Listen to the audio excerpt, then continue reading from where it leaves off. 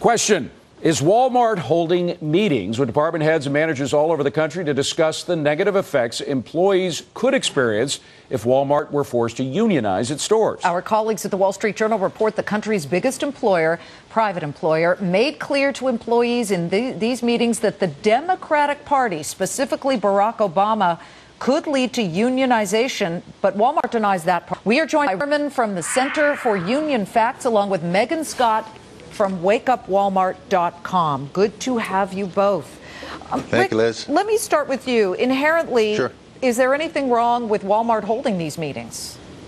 There's actually not anything wrong with them holding them if they are holding them, but I've encouraged businesses across the country to start holding these meetings because the labor union movement has been trying to get this proposed law to fly under the radar so that people wouldn't rise up in violent objection to it.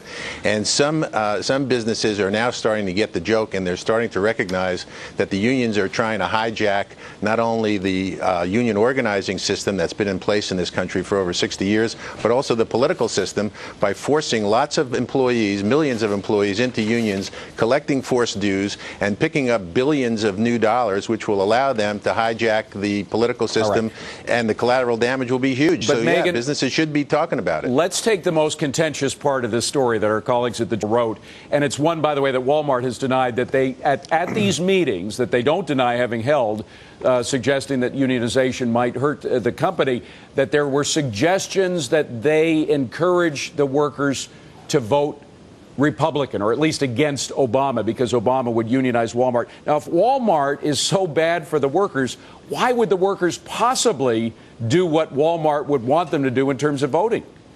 So, Rick, you believe that these workers are lying to your colleagues at the Journal, talking about the fact No, answer the question. If Walmart is so bad to its workers, why would they believe that the workers would vote in private the way Walmart would want them to? I can tell you that our campaign has been getting calls from workers across the country, every region of the country, for the last month or so, saying, I just came out of this meeting. In some of the meetings, they went so far as to say, don't vote for Barack Obama. In other meetings, they said, well, we're not going to tell you who you should and shouldn't vote for.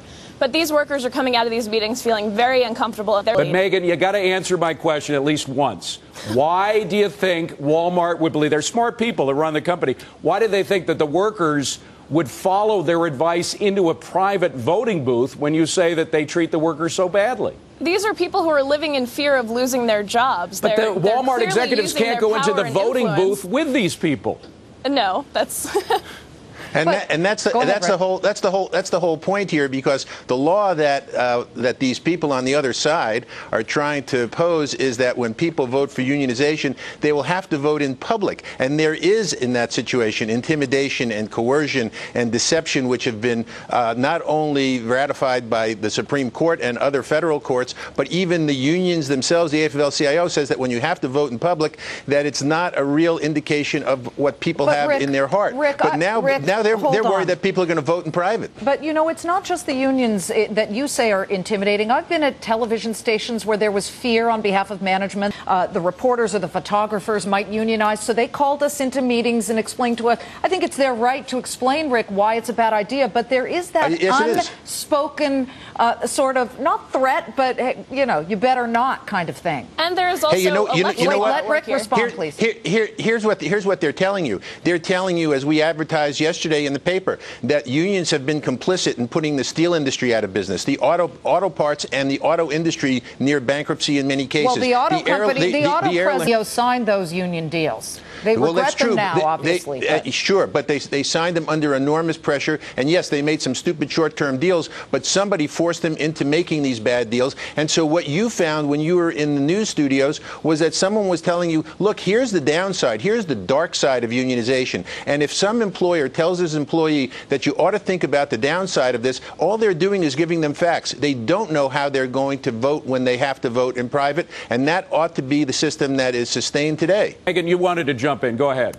Yeah, I mean, this is when you're talking to workers and encouraging them ways to vote or not vote, I mean, this is not, there's a certain group of people that these corporations are allowed to have the conversations with, and these hourly workers are not included in those conversations. Wait, what do you mean? Is there a law against them speaking to hourly workers? There's no law against that, is there? Yeah, actually, that federal election law stipulates who they can and cannot talk to. They can't even hold a meeting with these people. These department managers, they can hold meetings with them. They can't wait to vote. Well, that's the question. And that's the whole deal. If you give people facts and you assume that they're smart enough to actually fill out an employment application form and hold down a job, and then you give them facts, they can decide for themselves which way they want to vote on anything. And that's how it ought to be in federal, state, local elections, as well as union organizing elections, allowing people to make up their own mind in private. Megan, did you hear from people who said they were told how to vote, or was it just, we think that it's not a great idea to join? No, we heard from several people in a bunch of different states around the country who said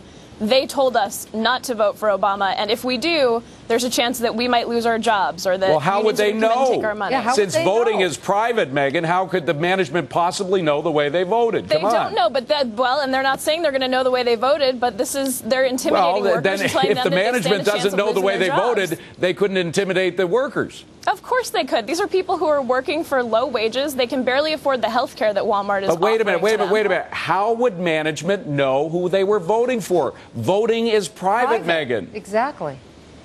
Except if Megan has her way and we're voting for a union, and then you'll have to vote in front of a union organizer. Cheap shot, Rick. Cheap shot. Okay. We will continue this Rick and Megan, thank you. But a true one. Thank you. Appreciate you coming in. Take care. Upset Yahoo.